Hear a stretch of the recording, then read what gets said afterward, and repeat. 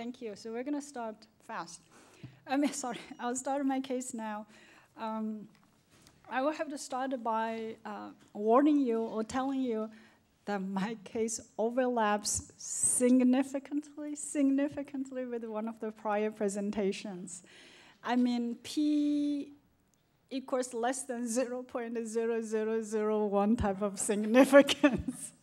When I heard the case, I went, no, the case totally take away all the excitement of my case.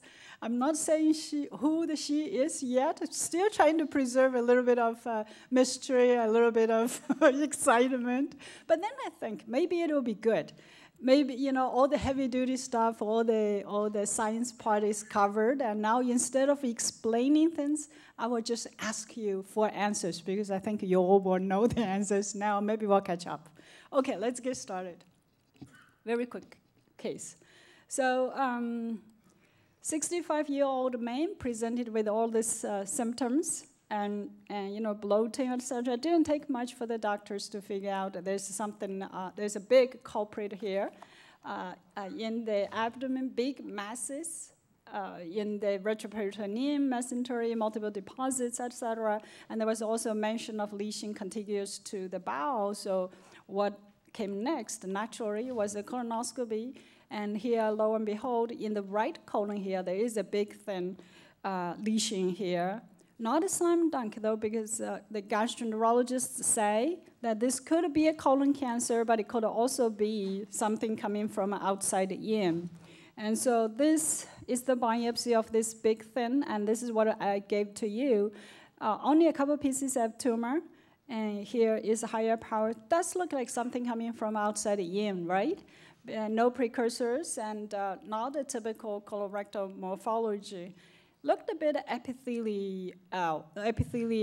So if this is keratin positive, then maybe it's just a bad cancer, poorly differentiated, right? Or given all that disease outside, and this favorite diagnosis of mine, I always think mesothelioma, maybe it's a mesothelioma, because that's the only other thing that may be epithelial and can do this. So yeah, keratins are indeed positive, and for our mesothelioma consideration, here's calretinine. But, there's a but.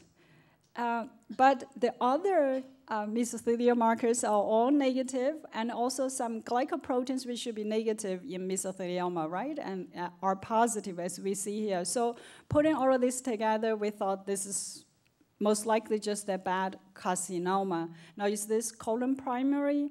That's a bit tricky because of the poorly differentiated nature. And we did all of this site-specific, lineage-specific markers, and they're all negative. But again, that doesn't really mean much because of the poorly differentiated nature. In the end, it really depends on the clinical, right? So if clinically colon was the only primary, is the only primary site, then this could be colon primary. And that's essentially our diagnosis for our clinicians, and they seem to okay with it. So, but, you know, just among ourselves, pathologists, what about this calretinine positivity, right? Should we be bothered by it? We know calretinine can stain some things other than meso, like adrenocortical tumors, but colon cancer? So I thought this was one of the small interesting point of this case that may be worth a little discussion. Turns out calretinine positivity in colon cancer is a well-documented phenomenon. You know, calretinine has something to do with calcium, typically present in neurons, and apparently in non-neuronal tissues, calretinine was first cloned from a colon cancer cell line, so there are some ancestral link between the two. And so these people who found this link are really interested in this, and they went even further and tested the protein in colon cancer tissues by immunostaining, and here it is in black and white, some positivity in colon cancer. But interestingly, this is a phenomenon mostly seen in poorly differentiated tumors, and we're talking 66% in poorly differentiated tumors versus 5% in well-diff tumors. And so this was 1999. Let's now fast forward 10 years to now, to a time of color, I guess, and to time when MSI was becoming widely recognized. And so at this time, there was this study that said that, yes, calretinine can stain poorly differentiated colon tumors. But here, interestingly, the frequency was only half of what was reported before. And very interestingly, the poorly differentiated tumors that stained for calretinine tended to be MSI high. Okay, let's now fast forward a few more years to now to the current time. This is what we saw in our laboratory. So we had 250 plus cases, colon cancers, and we saw 3 tumors positive for calretinine. Everybody else was negative. And you'll notice that the 3 tumors are all poorly differentiated, and they are all MSI high. So this, sort of is confirmatory of prior studies, and only the numbers are off. For overall frequency in poorly differentiated tumors, we've come from 66% to 30% to our 9%. So how do you explain that? Maybe antibody specificity, they used polyclonal antibodies initially, and also our tissue array might have missed some cases. One could also question, what does this mean clinically or biologically? And that's another open question. I don't think we really know. And actually, one of our fellows, Sandy, is trying to look into this. But from a diagnostic point of view, I thought this was an interesting point for, that this is good for us to keep in mind, when it comes to a scenario like our case, this knowledge can come in handy. And so that was my first little interesting point of this case. Now back to the case. So as we were pondering about calretinine, our surgeons, radiologists were pondering whether the tumor was resectable because of all that disease. And ultimately the decision was made to go in and to start with an exploratory laparoscopy to confirm the disease, right? And also if it was not resectable, then they would get us more tissue because our diagnosis was sort of, conditional, not entirely committal. And so on laparoscopy, tumor not resectable, so they got us additional pieces of tissues, and as we see here, and this told the diagnosis right away, not even funny. Clear-cut adenocarcinoma with signaling ring cells and everything. I did not send this out. So, and also at this point, clinically, they pretty much concluded that colon was the only primary site, and so finally we got a diagnosis. What a diagnosis, a colon cancer. But I thought what I was going to tell you next was really interesting and exciting, but because of this prior talk, I'm not, there's not that much excitement anymore.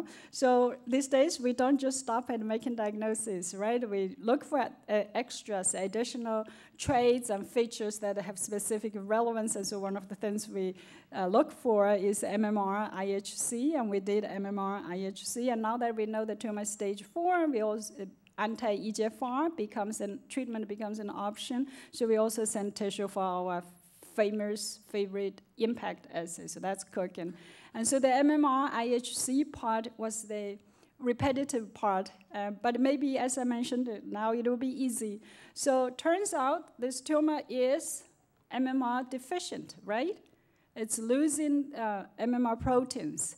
So confirms, calretinine positive tumors tend to be MMR deficient and certainly held up here. But look what's deficient here, MSH2 and MSH6. So immediate gut reactions, oh, this is a Lynch syndrome. Just like who said? Dr. Dallaire, right? Dr. Dallaire was mentioning that. And so, these few stains do bring up big questions. So we have the question of how to treat the tumor. Now that we know the tumor is MMR, there is types of chemo which was talked about, options of chemotherapy, and also extent of surgery when it comes to surgery. And also second big question, how do you treat patient? Because, as we just mentioned, could this be a Lynch syndrome, which is a significant diagnosis, as we have already discussed.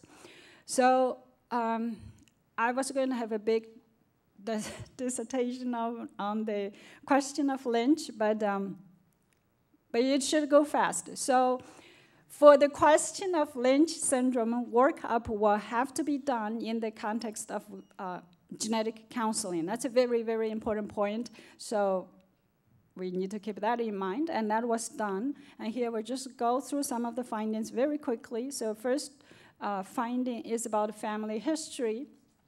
And you'll notice that this actually is not a typical Lynch pedigree.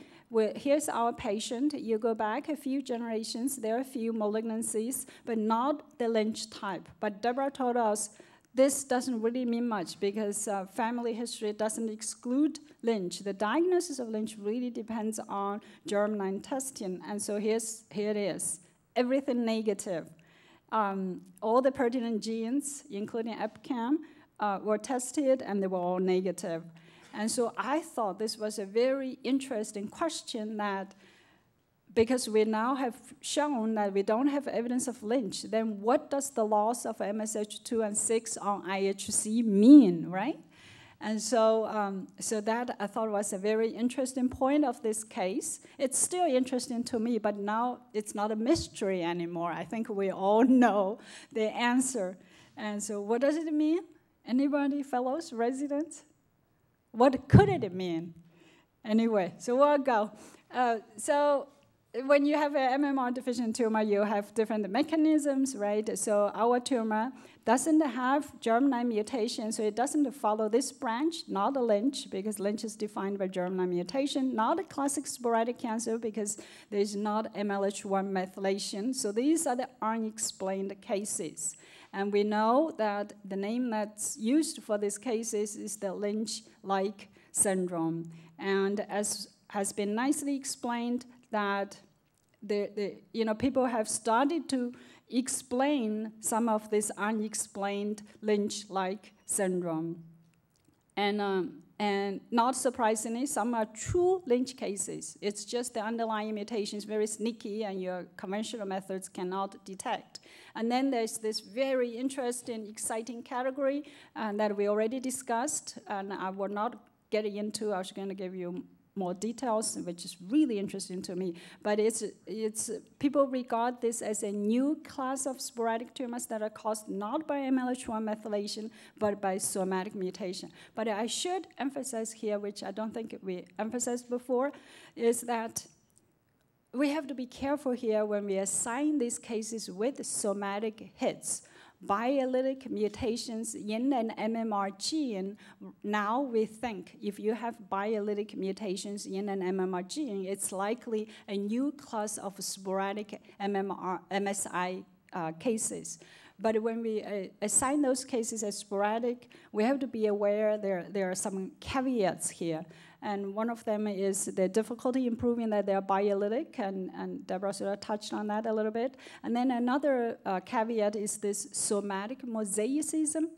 This is a complex mechanism. It can cause this kind of somatic hits in an MMR gene, and nothing may be detectable in the germline, but there's a defect there, and it can pass on to the next generation. And how do you prove it? And there are ways. I'm sure there are sophisticated molecular ways, but one of the ways is you have to test your children, your next generation, which is not always easy and not always done in many of these cases that we sign as somatic, as sporadic MSI cases. And another caveat is this scenario where you actually have a true hereditary, a germline defect, a germline culprit, only that a culprit is not in an MMR gene, but in another gene. And MAT1H is a typical culprit gene, and other genes that are reported to be culprits are PAL-E, PAL-D1. So essentially what happens is you have that germline defect there that will target, usually they have their typical targets. MAT1H typically targets the APC, so you get the MAT1H polyposis, but in some cases they can target the MMR genes as well, so you get this kind of sporadic somatic hits, not sporadic, somatic hits, and having this clinical picture Lynch-like, but fundamentally it's a genetic defect, big difference. Okay, so how does this relate to our case? Very quickly, just to recap. So we have this tumor that's MMR deficient, but no germline defect, so not Lynch. So we have a legitimate Lynch-like case, and obviously we explore the etiology, and you know where the etiology is going to be. The etiology is that there are 3 MSH2 mutations here in this case. And I'm going to skip a lot of slides. Because of the presence of, these things have all been discussed already. The importance of next-gen sequencing in predicting MSI and also help explain the nature of MSI. But in our particular case, this is the 3 MSH2 mutations that were detected by our impact assay. And here are the 3 mutations again. And as we can see, they affected the important domains. Actually, they are deleterious, and they can explain some of, why we also have loss of MSH6 and why we also have loss of MMR function. So I think we do have a good evidence that we are dealing with an example of this new class of sporadic cases. But again, we have to emphasize all of these caveats when we assign these cases. And so that's essentially the mystery part of our case, why you have loss of MSH2 and MSH6, and yet you don't have a germline mutation. How do you explain it, and how does the next-gen sequencing testing help us explain that? That was the main point of this case presentation, but thanks to Deborah, who she made this interpretation easy. So we essentially have this Lynch-like case, which we think is sporadic in nature. And actually, Deborah's case happened 7 years ago. And now, currently, as of August 2016, the current NCCN guidelines is, at least when it comes to colorectal tumors, when you encounter a Lynch-like case like this, and when you do detect somatic mutations, you can actually treat it like a sporadic tumor. That's the current recommendation, as opposed to a stringent Lynch protocol, which was what happened to Deborah's case 7 years ago, or for the past 7 years. Okay, just a few words about how do you treat the patient, right? The concern of Lynch. And now about the patient's colon cancer. Here, the colon cancer was deemed to be stage 4, not resectable, and so a non-operative approach was the way to go. And I wanted to draw your attention to the time here. Time of diagnosis, this is a very critical time, and this was right after the 2015 ASCO mirror. I will be done in a minute. June 2015, but this was right after ASCO meeting, where there was this big trial that showed efficacy of immunotherapy, particularly anti-PD-1 treatment in MSI tumors, including colon MSI cancers. So it was at that particular time riding on that wave. So discussions about anti-PD-1 went on, and the patient chose to get on the PD-1 trial, and tumor did respond, but then the effect plateaued after a 4-month period, and so at that point, we got a resection. And here I'm just showing you a couple of slides to show that how the drug works. It does work. It really gets rid of the tumor, and having this kind of response that we see with the conventional therapy. And of course, there are new challenges, because the effect stopped in 4 months. So there are all of these questions for us to figure out why the treatment stopped responding. Immune tolerance, etc., maybe. So last follow-up, our patient is now 10 months after surgery, and he's doing fine. And that's about our case. And a big interesting point was, I was going to explain quite a bit, was about how loss of MSH2 and MSH6 doesn't automatically mean Lynch syndrome anymore, and some other things. But I'm going to cut it short. But I think all these case presentations does show one thing, and that is surgical pathology and molecular pathology are really intimately integrated these days, and the two together are really the force that's guiding the patient management in a way that's very direct, very individualized. So I think we should be proud. That's all, Mike.